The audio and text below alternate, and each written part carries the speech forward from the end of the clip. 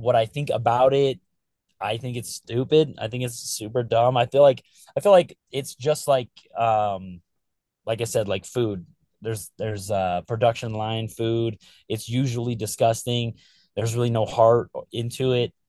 Uh, but if you go to a nice curated restaurant where someone is classically trained and they have a vision for what they want your palate to taste, it's a similar thing, right? Like my style of tattooing, I I design for the body, right? So if I were to tattoo you or anyone, I would consider their body shape and I would consider the flow of their body. And then I would consider what they wanted and what needs to be in there and what needs to be taken out. Right. And I just don't know on a large scale uh, if a machine is going to be able to consider all of the factors that are involved with, like, let's say like a sleeve or a back piece, or because there's so many variables. I don't know.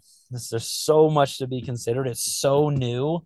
uh I would assume, even if they're like even further ahead than I think they still have a long way to go.